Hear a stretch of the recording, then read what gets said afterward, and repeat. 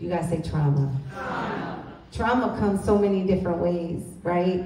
And before I even jump into all that, I would love for you to, from your experience in this field, how do you identify trauma? I would say trauma is anything that makes you feel like you can't breathe. So I think about being a woman, right? And so one of the things we have as Black women in particular is this: it doesn't matter what happens, I'm gonna get it done. It doesn't matter what's going on in my life, I'm gonna make it happen. And so now clinically, there is a Black woman syndrome because we hold our breath in our new normal to function in survival mode. And survival mode has become our new normal, so we don't even know we're in survival mode. But in survival mode, you're not being authentically who you are. That's true. And so whatever causes you not to breathe and be authentically who you are is trauma. And it doesn't matter what society tells you trauma is. Now, trauma is a loss. Trauma is grief. Trauma can happen to your body. It's an injury. What they don't always talk about is that soul injury. They don't talk about the internal, that inner emotion, that brokenness that comes when somebody says something. Like, think about when you were a little girl, right? So here's what we're not taught as little girls. We're not taught that we were created to make the not good good. Now, where do I get that from? Genesis. God spent 6 days creating everything. Said everything was good. There's one time in the Bible said it was not good. And that was when the man was alone. It said it's not good for man to be alone. And so God put that man to sleep and created, fashioned, crafted, designed a woman to fill that spot. Now, when you're with a man because he's lonely, he'll walk all over you. Yeah. And you become his doormat. But when you're with a man because it's not good for him to be alone, you know that you add value to his life. That's right. So if you learn that you're created to make the not good good as a little girl, you will never allow a man to treat you anything less than who you are. Wow. Because you were created to make his life better. Yeah. Amen. Now you have a lot of women who, because of mass incarceration, because of slavery, you know, if you read the Willie Lynch letter, you'll see how they specifically targeted the Black woman in slavery. Because they understood that if they get to her, she'll get to the rest of the family. So now she will raise her daughter not to rely on a man. She'll raise her son to be physically strong but mentally weak so master don't get him. And so generation after generation after generation, we've raised our daughters to give and to give and to give, but to be emotionally disconnected. Yes. We've been acculturated to be emotionally disconnected from our children, from our life, and from our men. Why? Because Massa took them. So how can you authentically love your children knowing that Master might take them?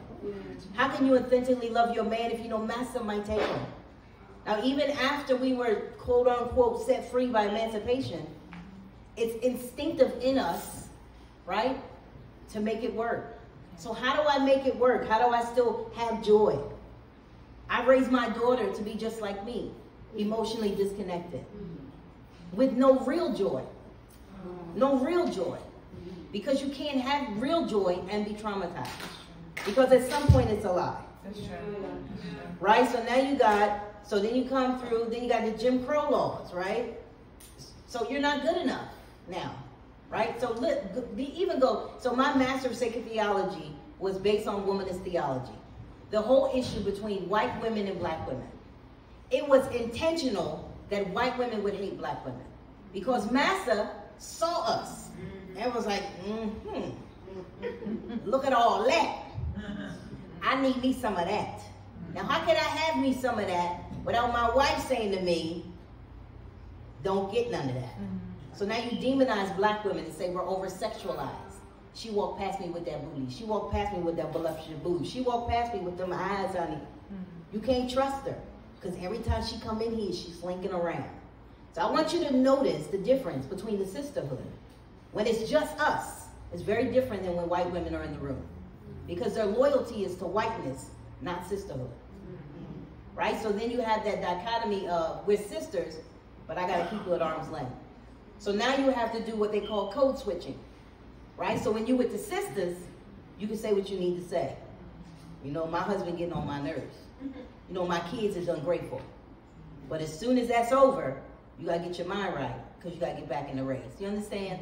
So that ability to balance what society is telling you and then what you're really feeling. So trauma comes in any area of that.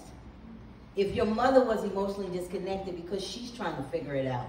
So now you like, my mama don't love me. But it wasn't that she didn't love you, she can't give you what she didn't get. That's right. That's right. Right? And a lot of times as young women, we don't understand that in the fight, right? We in the fight, but we don't understand that mama only gave me what she could have, right? What she had is not until you have your own daughter that you like, oh my goodness. I don't know how many times I picked up the phone, I was like, I am so sorry. I look at my daughter, I'm like, I am so sorry. Right? Because now as a mother, I understand that my intentional movement towards my daughter gave her an unintentional trauma. And it's not until you become self-reflective that you realize that all of us are going through this mode of trauma. And trauma, we sort of rest in the trauma now, because now we like, that's just part of life. You know, people say that's my lot in life. It's not. It's not. And it's not until we come to the understanding that we've been lied to. You know, Brown says that you tried to manipulate me, and I can't be manipulated. So if you haven't seen the play, I Can Do Bad All By Myself, go watch it. So good.